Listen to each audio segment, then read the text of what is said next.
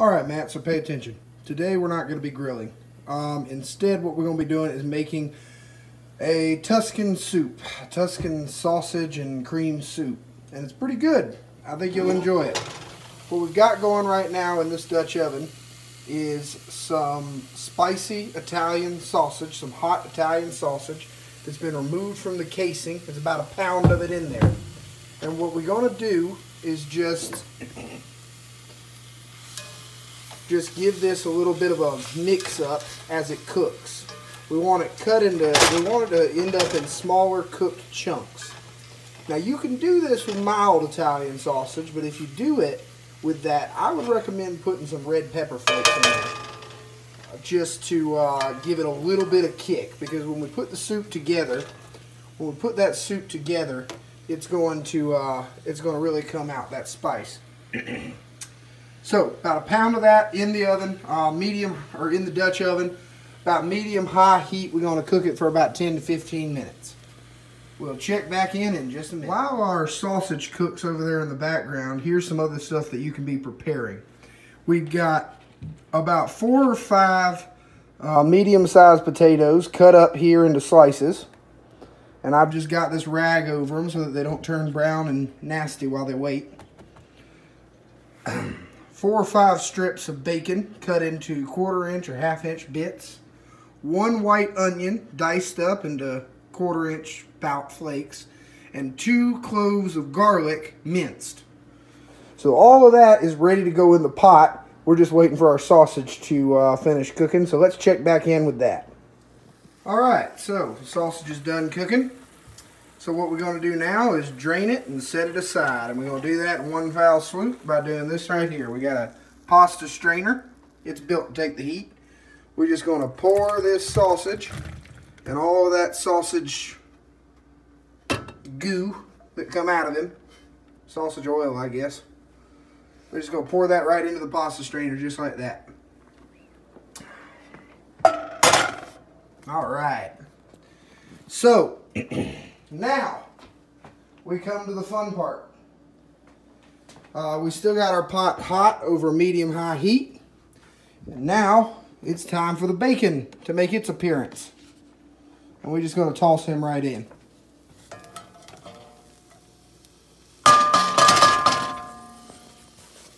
Some of it is reluctant to get in there. I probably would be too if somebody was trying to put me in a hot cast iron pan. And we're just going to make sure that gets mixed up real well. It's alright, there's some bits of sausage left in there. It's all going in the same stew. Soup. Whatever you want to call it. It's a soup. Anyway. So now we're just going to let that cook just the same. And we'll check back in with him in just a moment. Alright, so our bacon is starting to crisp up a bit. And you want it kind of crispy before it goes in, before you take it off the stove. We're just going to scoop it out here, leaving a little bit of the bacon grease. We're gonna pour out some of this bacon grease, but let's get all that bacon out first and put it off to the side. Like I said, you want it a little crispy, but not super crispy when it comes off the heat. So we're just going to scoop the rest of that out. Oh, got a stuck one. That's alright. There we go. Alright. And now we're going to get rid of some of this grease and we're going to dispose of it responsibly in a jar like we're supposed to so we don't ruin our pipe. Hope you can hear me over the sizzle. With just a little bit of that bacon grease left in that pan and the rest of it safely in our jar here, we're going to cook the onions and the garlic for about another 10 minutes until these onions get nice and translucent, nice and clear for us. And then it's time to start putting it all together and making our soup.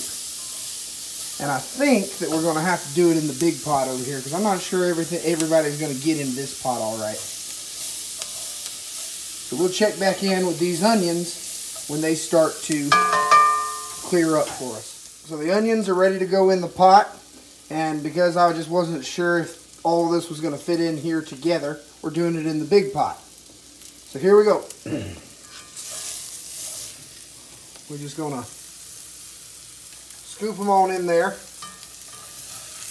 For the most part, these are done cooking. There's a few that are still a little white, but we're going to bring these this chicken broth to a boil. There's about a little less than 90 ounces of chicken broth in there, which is a little more than what the recipe calls for. It calls for 70, but this is a very meaty, potatoey soup. So I like to add a little extra chicken broth, because I hate it when my soup runs out of broth before it runs out of fixings. So, let's get all of our onions and garlic together and dive on in with them.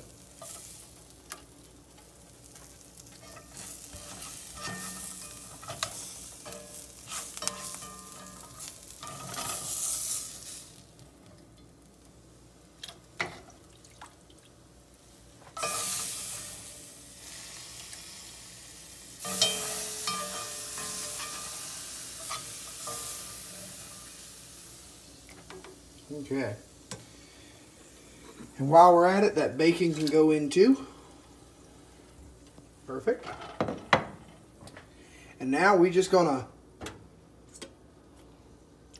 let that broth heat up and come to a boil before we add in our potatoes. So we'll check back in just a few minutes when that is up to boiling. It's a little boil here, and so we're just gonna toss in our potatoes.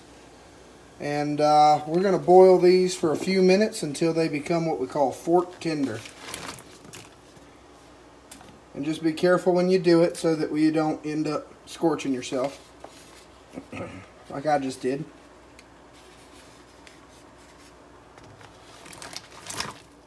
Alright, now they are,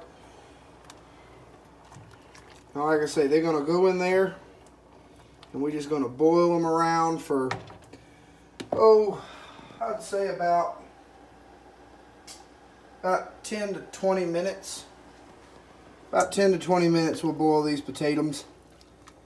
And after that we will add our sausage and some heavy whipping cream, top it off with a little spinach, and we'll be done. So let's check back in when these potatoes are ready.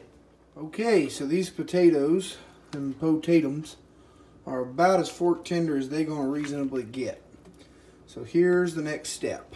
We are going to put some heavy cream into this broth, and you want about a cup according to the recipe, but I added extra chicken broth, so I'm going to do about 1.5 cups, which translates to roughly about 12 ounces. So about 3/4 of this little pint here. Now, when you do this, what you need to do beforehand is reduce your heat to medium, okay? And give this a good stir to dissipate some of that heat. Because if this broth is boiling when that heavy cream hits it, it's going to curdle and it's going to ruin the soup.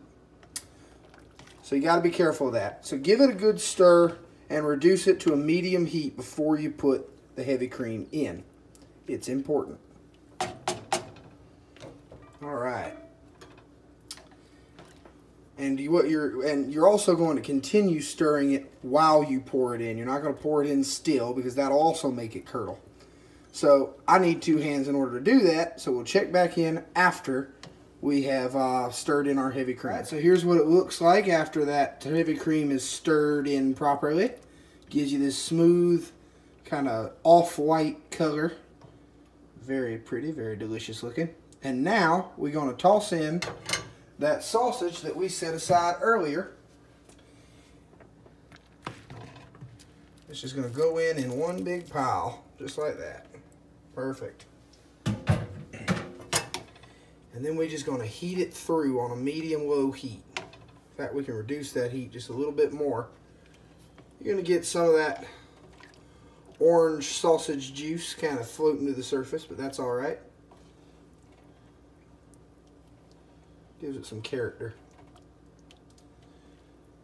And then we're just going to let that heat through so that the sausage gets kind of warm, as well as that heavy cream that was kind of cool when it went in.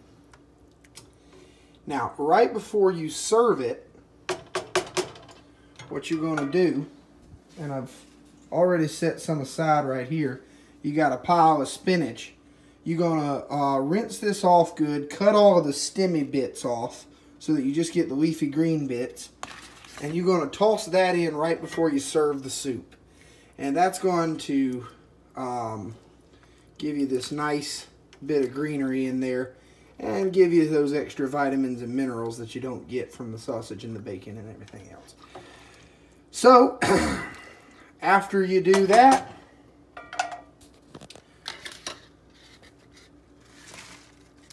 toss that in, just like that. Stir it up and heat it through. And this soup is ready to go into the bowl. Well, it's not a grilling video, but I hope you learned something anyway, Matt, because sometimes it's too cold and rainy to grill, unfortunately. There's just no way around that reality. So heat it through, put it in a bowl, and eat it up. Hope you learned something, Matt. I'll talk to you later.